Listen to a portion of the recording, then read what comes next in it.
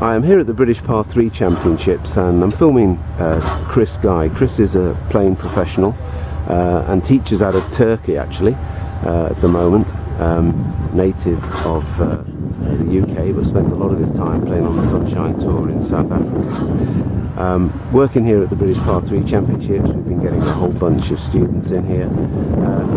Chris, I'm going to ask you a question. You work in the PowerSLIDER there. Yeah.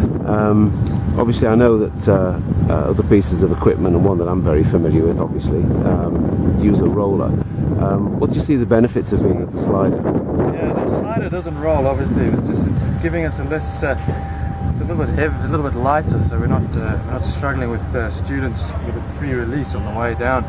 We're able to, certainly for a better player as well, being able to teach them, help them understand what the lag feeling is, retaining the angle on the way down. The rollers tend to unwind themselves, if you like. It gives us a problem when we're teaching students to retain the angle. Retaining the angle helps us keep the power base of the golf swing on the way down and through on pre-impact, if you like. One of the other benefits is when I release the PowerSLIDER, I don't have a feeling that my right forearm's rotating out of the way. I'm trying to keep my body and my arms working together with the PowerSLIDER, and I'm able to release it. What feels more of a natural release, right? More than as opposed to a forced release. Yeah, and I noticed there that we've got there's a film of rubber around the PlaneSWING hoop there. That's right.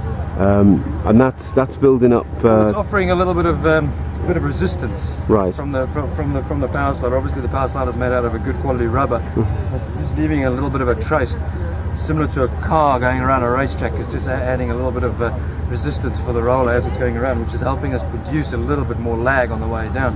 So it feels a little heavier than it actually is. That's right. a good way of feeling it. Right. Okay, brilliant. That's great, Chris. Thank you.